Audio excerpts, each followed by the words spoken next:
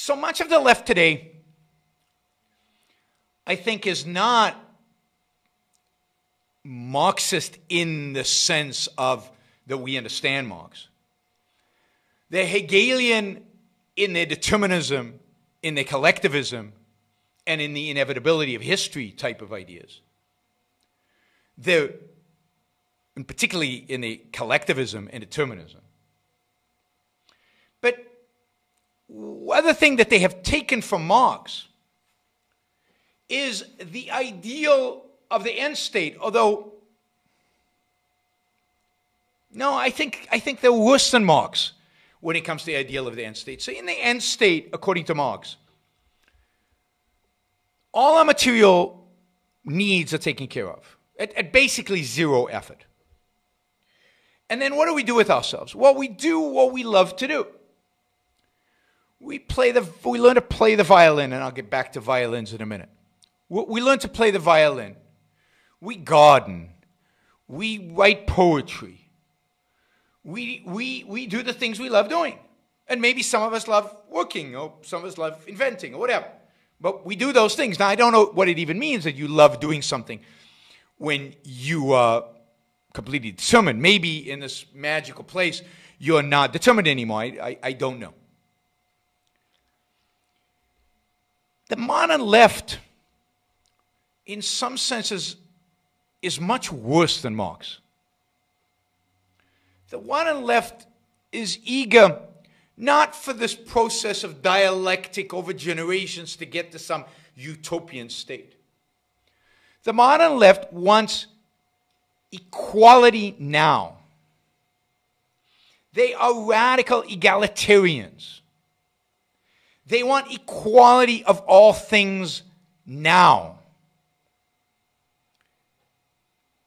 And, it used to be that even egalitarians limited themselves to monetary egalitarianism, right? It's all about inequality. If only we took enough money from the rich and gave it to the poor, things would be better. But they want equal results now beyond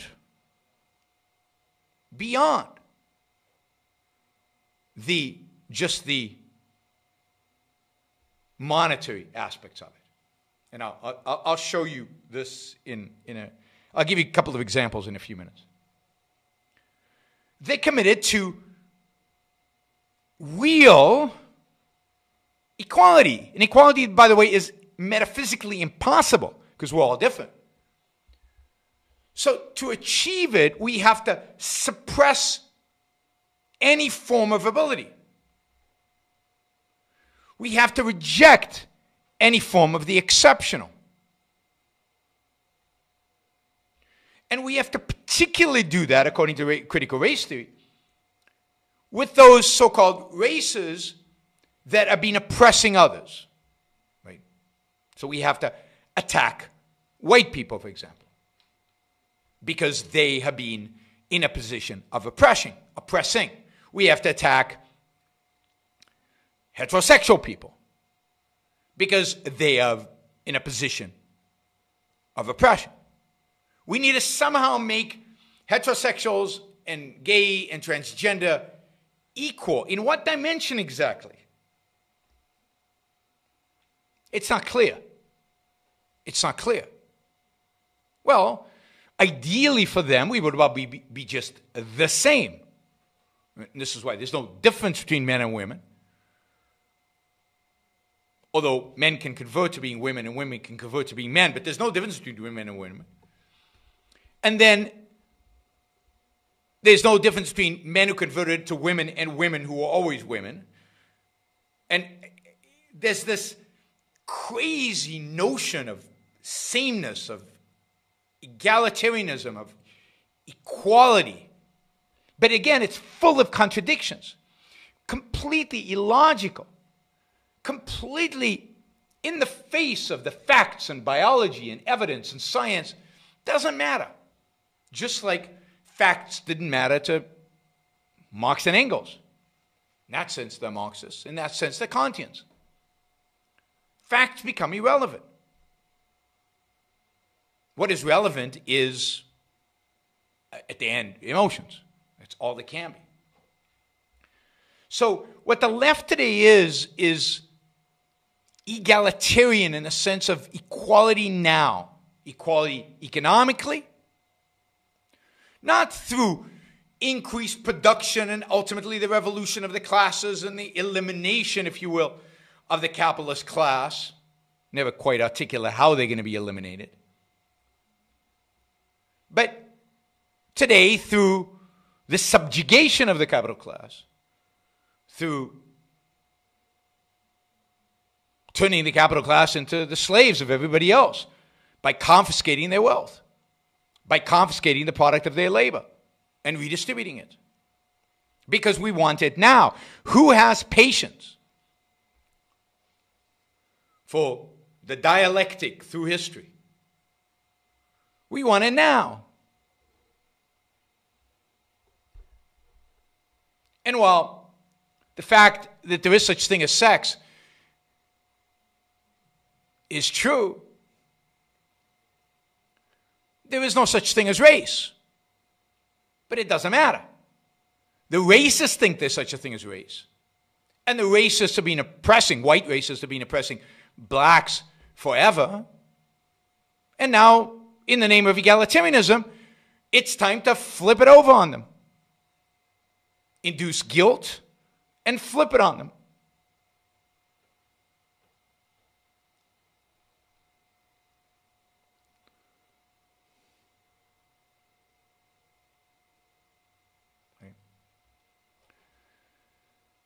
So,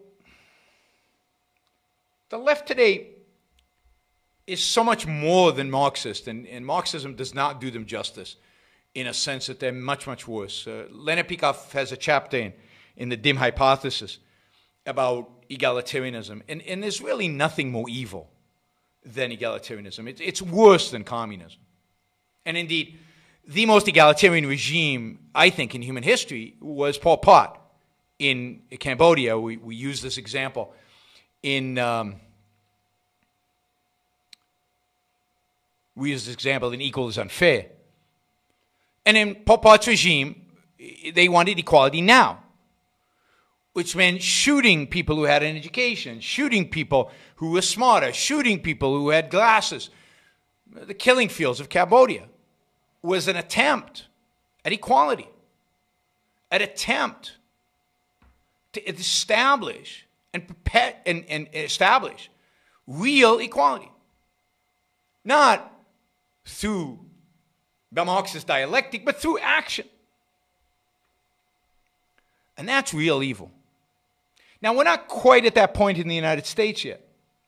In the West, we're willing to shoot people for their ability. But we are at the point where we want, in the name of some vague notion of equality, we're willing to ignore ability. I'll give you this example that I read, which I guess shouldn't surprise anybody, but it's still shocking when you read about it. So, this is from the world of classical music, a world in which, as you know, if you followed the show, I love. And both the New York Times and the Washington Post have recently decried the lack of diversity in the nation's orchestras. So, you know, the data collected from 500 American orchestras for a 2016 study by the League of American Orchestras paints a starkly white picture when it comes to diversity in classical organizations. I guess Michael Andor Broder writes in the Washington Post, the proportion, quote, of non-white musicians represented in the orchestra force, and of African American and Hispanic Latino musicians in particular, remains extremely low. And Broder endorses the call, quote, for white people and predominantly white organizations to do the work of uprooting this racism. We have tolerated and perpetuated systematic discrimination against black people, discrimination mirrored in the practices of orchestras and throughout our country. Now, wow, they're saying there's systemic racism in our orchestras. How could this be? What's going on here? I mean, maybe maybe the directors of these orchestras are racist and they don't accept musicians who are black or Hispanic. Now, there's, again, like all these things, there's some basis, historical basis in truth for this. It was very difficult in the 1950s and 1960s for a black classical musician to succeed.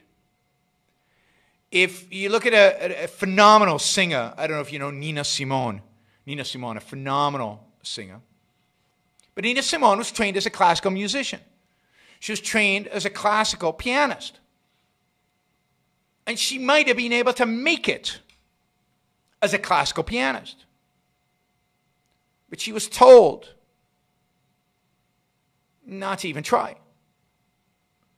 She could probably make it as a jazz musician, as a singer, but she was told not to even try to make it as a classical pianist, something she resented for the rest of her life. I mean, the number of black opera singers early on. I mean, it was a real big coup when finally a black opera singer could sing at the Metropolitan in New York. And there was some phenomenal, one of my favorite opera singers, Leontine Price. I mean, phenomenal opera singer, was black. But that was very unusual. Indeed, today they talk a lot about blackface. People, whites, acting on stage black by painting themselves black. Well, that's what happened forever with, Aida or Othello. To a large extent because blacks were not allowed into these classical musical positions. But that's the 50s and 60s and maybe the 70s. But you see, this is what orchestras have done. Not so much because of race, but because of the lack of women in orchestra. Women were also discriminated against. In the 1970s, under 6% of classical musicians in orchestras were women. And as a result of that, orchestras adopted something quite revolutionary in order to try to figure out, were they being discriminatory? Anybody know out there what orchestras do today to make sure they don't discriminate?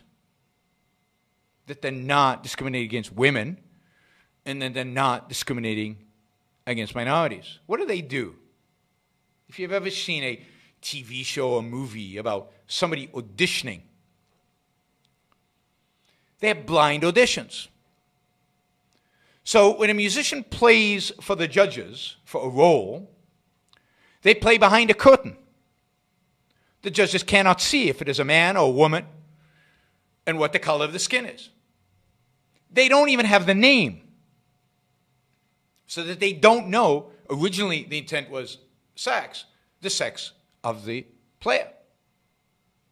The auditions are blind behind a curtain. Now, as a consequence of this blind audition process, the number of women in orchestras has grown dramatically, from 6% in 1970 to a third of the Boston Symphony Orchestra and half of the New York Philharmonic Orchestra. Blind auditions have changed the face of American orchestras. It took whatever bias there was out of it, which is beautiful.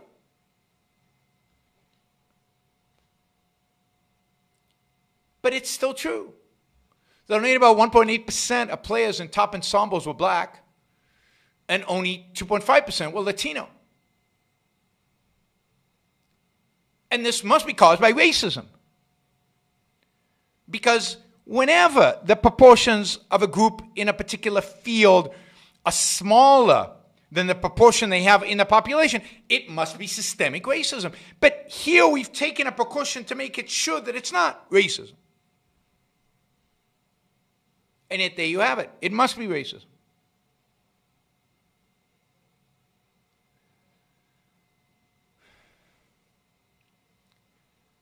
Now, nobody's bothered by the fact that that same kind of racism seems to happen in basketball, where or football, where 70% of the players are African Americans.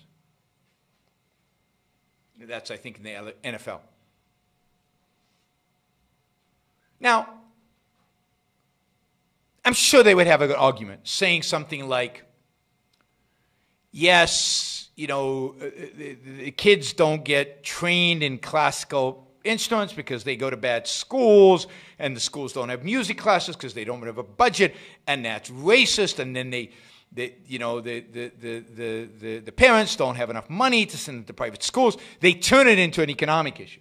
But then it's an economic issue. It's not a racist issue. And, you know, they don't mention the fact that maybe black kids are more attracted to their heroes who happen to be pop stars. Black Americans are far more represented in the pop music industry than others. It turns out that Asians are overrepresented in orchestras because, why? Because Asian parents think it's important to send their kids to study classical music. Is that a racial thing? Is that in their genes? Is that discrimination? That's what Asian parents do. Maybe because they have a deeper respect for the source of Western civilization that black culture doesn't. The culture within the black community. It's not race, it's culture. It's culture. It's culture. If you want more blacks to play in orchestras, I'm going to say something horrific. Raise the culture of black communities. It used to be that orchestras were dominated by Eastern European and Jewish musicians. Most of those musicians did not come from wealthy families. They came from poor families. But they came from poor families that happened to value music. That happened to think that it was important. That devoted resources to getting their kids a musical education. The same is true of most of these Asians. They don't come from wealthy families. They come from families that value education and value music. This kind of music, classical music. Now, jazz is not superior, but blacks dominate jazz. Great. Is that because jazz is racist against whites? I mean, the whole thing is insane. Black culture values jazz. Asian culture values classical music. It's the culture. Now, I wish I lived in a world where hip-hop didn't exist, where jazz was prevalent, but even more prevalent than jazz was classical music, and that everybody had an appreciation for classical music and understood its beauty, its inspiration. And maybe such a world can never exist, but I wish I were in that world. And in a world like that, where everybody was like that, because everybody was an individual, they weren't being determined by their ethnic group and their race and the particular neighborhood they had been brought up, there would be probably much more diverse orchestras. Because I don't think it's inherent that blacks can't play the violin. It's unfortunate that blacks have chosen not to play the classical violin. There's nothing inherent about it. I mean, there used to be a period where every Jewish kid grew up wanting to play the violin. Now, that's true of Asians. But that has nothing to do with genes and everything to do with culture and choices. And particularly here, culture, particularly among the parents, the choices the parents make, not the child. Because to become a world-class musician, you have to start really young. And that's a parent's choice, not the kid's choice. Unfortunately, for the black community, black leadership and black intellectuals have promoted a rejection of Western civilization, A rejection of so-called whiteness. We saw that when I talked about that chart about what is whiteness. Whiteness is individuality. Whiteness is the scientific method. Whiteness is classical music. So, of course, you're not going to get classical musician if you're disincentivized so radically into going into classical music because it's white. Thank God that Leontyne Price, the great opera singer, did not reject opera because it was, quote, white. It was just, classical music is just great. It just is great.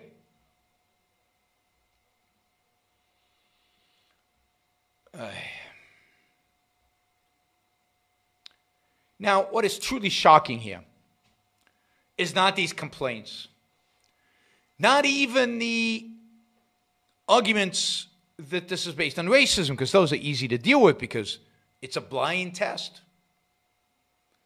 What do you think the solution proposed is? What do you think the solution proposed is? The solution is to get rid of blind tests. The solution is to get rid of the curtain so that we can discriminate against Asians, so that we can discriminate against people with white skin, so that we can put aside ability, indeed, penalize ability, and work towards equality of outcome. Not equality of outcome in the quality of the playing, equality of outcome in the pretense regarding the quality of playing. And this is, of course, affirmative action, what we have across the board. Affirmative action is quotas. Affirmative action is egalitarianism. Affirmative action is a form of penalizing ability. Affirmative action is about elevating those who have not earned the elevation. So that is one example of this kind of egalitarianism. Not quite at the level of breaking LeBron James's legs in order to play basketball with him. Not quite at the level of shooting people who happen to wear glasses. But it's on that path. What we need today, what I call the new intellectual, would be any man or woman who is willing to think. Meaning, any man or woman who knows that man's life must be guided by reason, by the intellect, not by feelings, wishes, whims, or mystic revelations. Any man or woman who values his life and who does not want to give in to today's cult of despair, cynicism, and impotence, and does not intend to give up the world to the dark ages and to the rule of the collectivist brute. All right, before we go on, reminder, please like the show. We've got 163 live listeners right now, 30 likes. That should be at least 100. I figure at least 100 of you actually like the show. Maybe there are like 60 of the Matthews out there who hate it. But at least the people who are liking it, you know, I want to see a thumbs up. There you go. Start liking it. I want to see that go to 100. All it takes is a click of a thing, whether you're looking at this. And you know, the likes matter. It's not an issue of my ego. It's an issue of the algorithm. The more you like something, the more the algorithm likes it. So, you know, and if you don't like the show, give it a thumbs down. Let's see your actual views being reflected in the likes. But if you like it, don't just sit there. Help get the show promoted. Of course, you should also share. And you can support the show at yaronbrookshow.com/support, or on Patreon or Subscribestar or Locals, and show your support for the work, for the value hopefully you're receiving from this. And of course, don't forget, if you're not a subscriber, even if you just come here to troll, or even if you're here like Matthew to defend Marx, then you should subscribe, because that way you'll know when to show up. You'll know what shows are on, when they're on. You'll get notified, right? So, yes, like, share, subscribe, support. Like, share, subscribe, support. There you go. Easy. Do one or all of those, please.